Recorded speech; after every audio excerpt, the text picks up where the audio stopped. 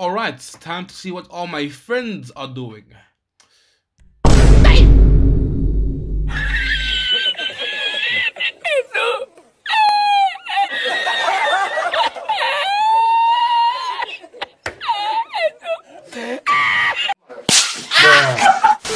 Bright Memory Infinite.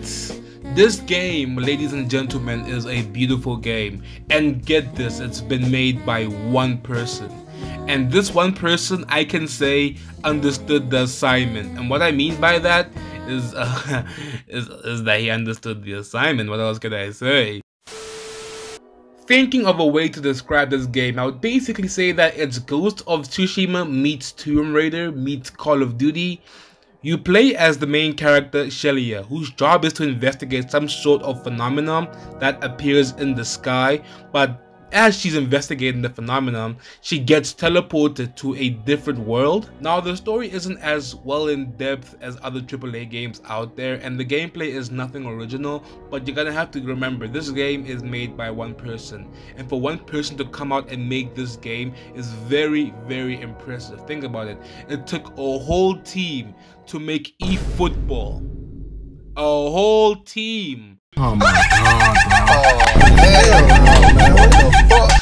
And it took one person to make this.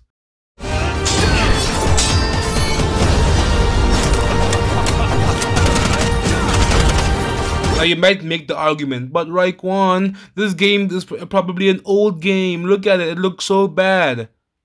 What? This game literally came out in 2021.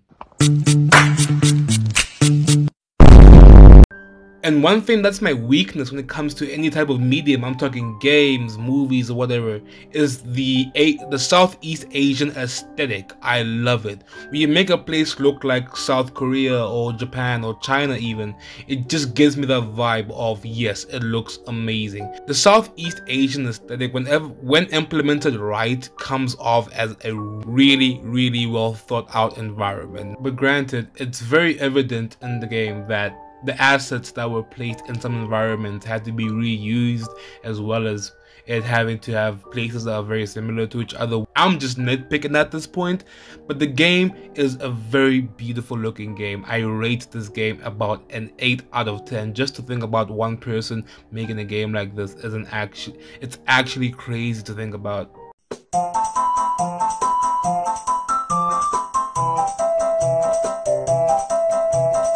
I think that we can all agree that most Western developers are kind of taking their time with their projects, and even when they take their time, they always like to release an unfinished product. Now think about it. That might be very controversial, but think about it. Rockstar Games, the people who made Grand Theft Auto 5, the people who made Red Dead Redemption, right? You think they would not miss. You think in a million years they would not miss. Have you seen the Grand Theft Auto trilogy re-release? Look at this dude. Wait till you see the. No.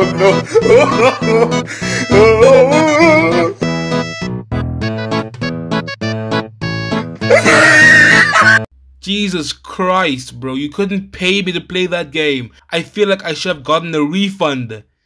And I didn't even buy the game! Now, I'm not trying to slag off Rockstar Games. We all know that Rockstar has a beautiful catalog of games they tend not to miss. But it's just an example. Their latest game makes me worried, I'm not gonna lie. But at the end of the day, I'm talking about Bright Memory Infinite. The game is amazing. This Chad came out and worked on this game by himself. I mean, just look at the gameplay. Your eyes are feasting on what is on your screen right now.